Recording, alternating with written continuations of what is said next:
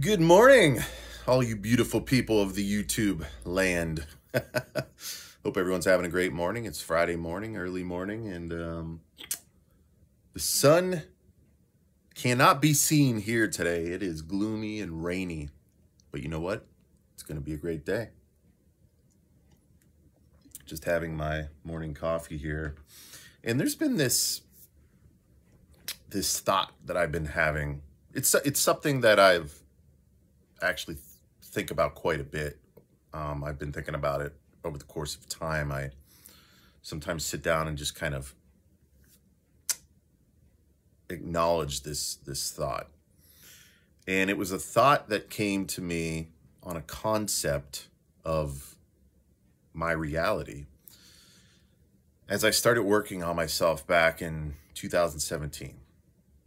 And if you've been on a journey of self-improvement, personal development, using tools like EFT, meditation, visualization, breath work, there's a significant amount of self-awareness that develops kind of from the inside out. And I remember when I started having these shifts, I started to become more grounded, more present, more aware, just more aware of my reality, of everything around me. And one of the things that came to me at one point in time that really stood out, and to this day, I think about it quite often, because I see people who are so ingrained in different narratives that are being projected onto them. And it could be the news, the media, social media, their colleagues, their friends, family, just they kind of get sucked into everything, right? Something bad's happening and it's being presented on the news and they're completely invested in it, right? Like their emotions, how they're being triggered, how they're feeling about it, and it's like they forget about everything else and all other potentials.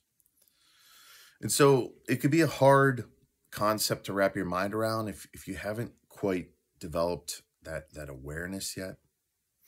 And the way I like to look at it is like this. If I had a whiteboard with me right now, it'd probably be a little bit easier to demonstrate. But for now, I just want to put this video together. I want it to be short and sweet and maybe get you thinking a little bit about the nature of your reality and the information that's available to you. So we know that the subconscious mind, your subconscious mind, is picking up everything, all bits of information that are available to you. So essentially millions of bits of information per second are being processed by your subconscious mind. Now your conscious mind, your conscious awareness is only picking up a very small fraction of all that information at any point in time. So if you think about that, I'm sitting here right now and it's very quiet. It's morning. I could hear this clock above me ticking. I could hear the rain hitting the window. I just heard the furnace kick off, right? There's little things I'm aware of that I notice that my conscious mind's allowing my awareness to pick up on. But subconsciously, there could be lots happening, and there is lots happening that I'm totally unaware of, that I'm not noticing, that I won't notice, and my mind won't let it come through on my conscious awareness. And that could be, that may not be so hard to understand that, right? And maybe it is a little bit confusing because you're like, well, what do you mean? So I like to expand this out and think about this on a global scale. And when I say global scale, I mean kind of like the global possibilities of all the information that's available to you, your subconscious mind. And to put some figures on this, about 95% of everything that's happening around you, information, energy, what have you, your subconscious mind is picking up on that you're not consciously aware of. So you're only, what, 5% that you might be aware of at any point in time. Now, what determines what's important to you? Like, what determines what you consciously are going to be aware of? Well, that's kind of being filtered through your beliefs, your habits, your habitual thought patterns. Your reticular activating system is essentially like a filter that determines what's important enough to let it through for you consciously be aware of. And so if you think about it, what's a belief? Well, at its simplest form, a belief is really just a thought that you've thought so much that it's become this wired thought pattern that just exists. And a lot of us are comprised of lots of negative thought patterns. We've grown up in childhood with lots of negative thought patterns, and we go into our adult lives with these negative thought patterns that form the belief systems upon which we see the world. So of all the information coming in, your brain, your reticular activating system, your belief system is filtering what it determines to be most important to you, right? So somebody who's, and we all know someone like this, somebody who's very negative, they're always seeing the negative in life. It seems like every time you talk to them, everything's doom and gloom, bad, whatever, right? We all know someone like that. They just talk negative, they see negative, they watch the negative news, right? Their life is just negativity. And then there's people we know who they seem to always be happy, joyful. They see the silver lining in things. They see the positive in everything and everyone, right? And it seems like no matter what's going on around them, they're just happy people. And then, there's people in between, right? There's people do a little bit of both, and it could be on a sliding scale. But you could take that negative person who's inherently negative belief systems, negative thought patterns, and you could put them in the exact same situation as that other person, the opposite, the one who sees the good in everything, the one's always happy and positive. They could experience the exact same situation, circumstance, have the exact same experience, and they perceive it two completely different ways, right? It could be something as simple as like, I don't know, the negative person's walking along and finds $20 on the road. They could literally pick up that $20 and have a negative reaction to it, right? They could start to project all sorts of negative ideas about this $20 they found, right? They might pick it up and be like, oh my gosh, somebody lost this $20. They probably, oh my gosh, what should I do with it? I don't see anybody else around here, right? What if it was an old lady that needed it for groceries? I don't deserve this. I don't even know what to do. Maybe I'll just put it back down on the road. I don't deserve this money for free, right? And then you could put the other person in the exact same situation, and they find the $20 and they're like, oh my goodness, I found $20. This is amazing. The universe has granted me this great abundance. This is beautiful. I don't see anyone else around here who maybe lost this, but oh my gosh, this is a manifestation. This is a synchronicity. I needed this $20, right? Two completely different interpretations of the exact same circumstance. And it kind of reminds me of the saying, and I don't know if it was Shakespeare who said this, and I don't know if I'm going to get the saying exactly right, but I think of this quite often. It's something along the lines of, nothing is inherently good or bad, but thinking makes it so. I think that might have been Shakespeare. I don't know. But if you think about that statement, you kind of dwell on that statement for a little bit, it's absolutely true, right? Anything that might be happening around us, it's our interpretation, our judgment of it, how we interpret and perceive it,